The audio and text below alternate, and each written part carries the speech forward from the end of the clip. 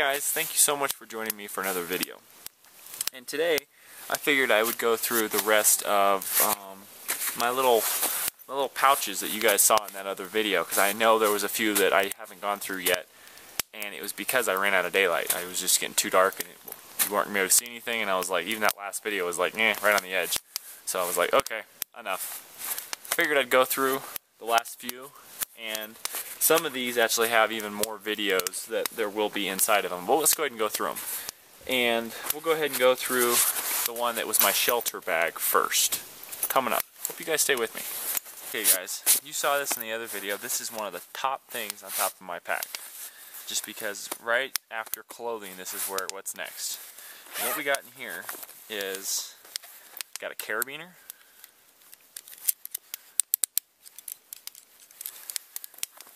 some surgical tubing,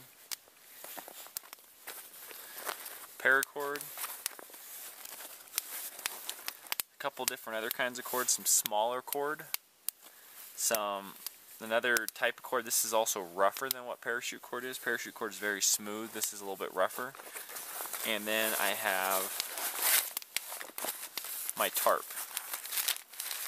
And you guys have seen in one of my videos like what kind of shelters you can make, and one way you can hang up a tarp. And I will have more videos on different ways to hang up a tarp, but I'm just trying to do an overview right now. And the biggest reason I have a tarp first is if it was an emergency and it was pouring down rain, extremely windy, something you need to get out of the weather. The first thing you're going to need is your shelter, which is, in my case, on a day hike, is just a tarp.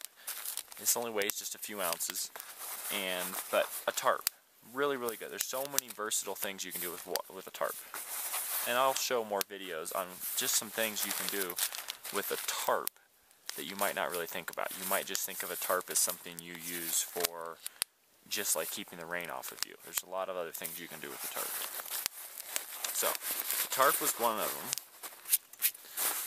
This kind of cord I use for everything from like fire bow and drill methods, because it's a little bit rougher. Parachute cord is a little bit too smooth. This is a little coarser and a little rougher, a little bit more of a textured rope, and it works better for fire bows, is in my opinion. There's some people that disagree with that.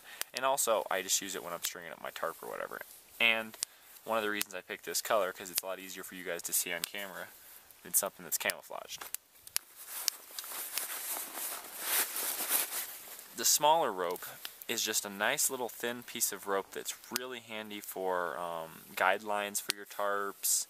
Anytime you need something that's real fine, you don't need a real big piece of rope, this works great.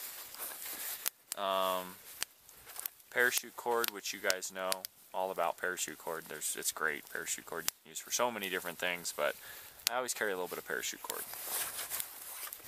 My carabiner, I can use the carabiner with this rope in an emergency.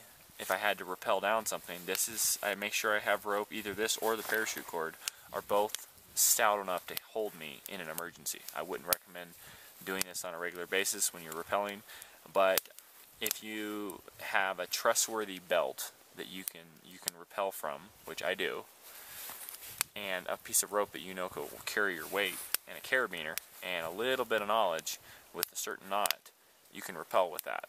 And I'll do a video on how exactly you do that, but right now it's a little chilly for that. Well, I mean, I guess I could do it, but... So, and then also some surgical tubing. Oh, smoke in my eyes. I don't know how in the world the smoke always seems to find me. Okay, but anyways, some surgical tubing. This is great for everything from different kinds of spring traps. If it was like some area that was like really high winds and it was constantly like tearing your tarp apart, I've thought about using some pieces of this, like cut this into 4 pieces and tie it onto the 4 corners before you tie the rope, so that your tarp actually has a little bit of flex, so it doesn't just rip the tent stakes out. It actually has a little bit of flex to it, so it has a little bit of give. It's also really handy for fishing. You can use this for different types of fishing, so like when something's pulling on the bait, it doesn't break the line. I've used that when I was in the tropics. for, I mean, you can use it here too, but I was using something similar to this for in the tropics for larger fish that were always breaking my fishing line. You can use something like this to help that. But it's helpful for snares. You can use it as a drinking straw. You can use it as a tourniquet. As you can tell, my gear is kind of spread out all over the place. I use it for all different things. There's not like, I don't really have very much gear that is just for one specific thing. I don't have something, oh, this is only for this. Don't carry a lot of stuff. Don't carry a lot of pieces of gear that you use for one thing. Use it for multiple uses, multiple purposes.